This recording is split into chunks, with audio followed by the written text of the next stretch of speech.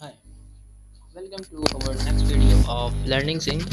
Today we will talk about the difference between the list and tuple. So here we are going to start.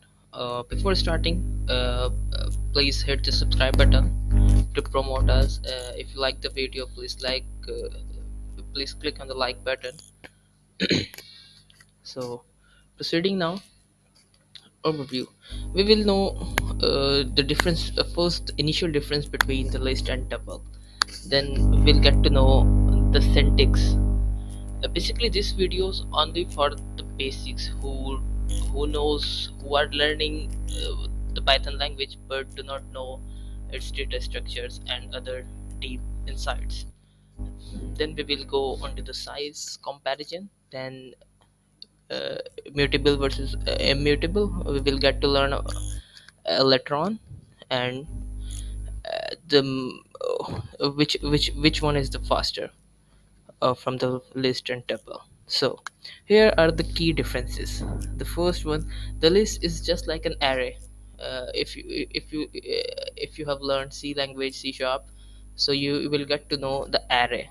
uh, the list is basically just like an array declared in other languages.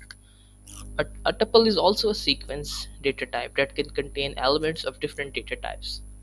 uh, list consumes more memory as it is a bit slower. Tuple consumes less memory as compared to the list. List has mutable nature and tuple has immutable nature. We will get to know this terminology if you don't know mutable versus immutable later on. The basic syntax. Basically, the list, you can represent list like a square bracket and tuple by the parenthesis. Example is as below. So you can learn and code according to this. The size comparison.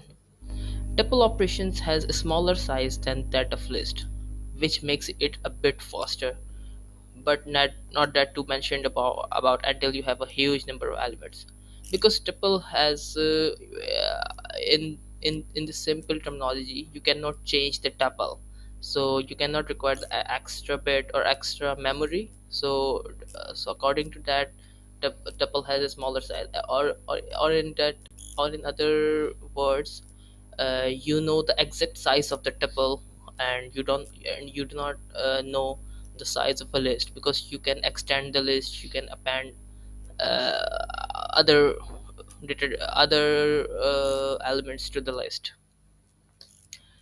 Now we will get to know the mutable and immutable nature. uh, a mutable object can be changed after it's created. Like you can change a mutable object or mutable data type, and you cannot change a mutable object.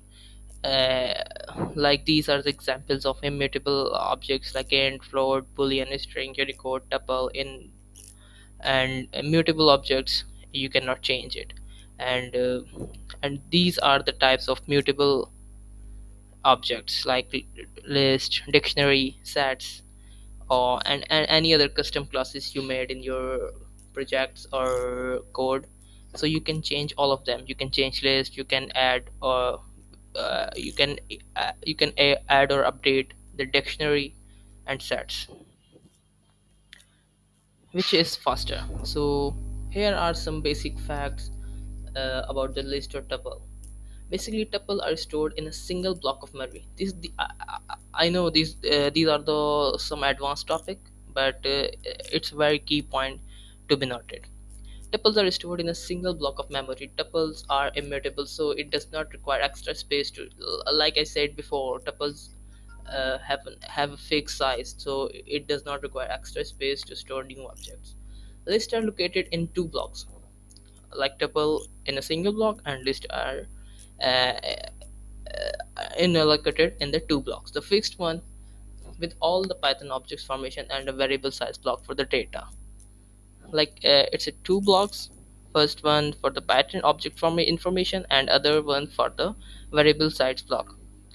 And that is the main reason which makes tuple a bit faster than the list. So these are the very basic topics I think we have covered in the Python basics video of learning in. Hope you find it information.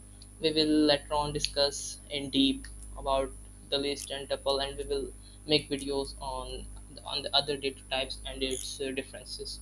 So hope you like the video. Please hit the subscribe button, hit the like button. Do subscribe. It will help a lot. Until the next video.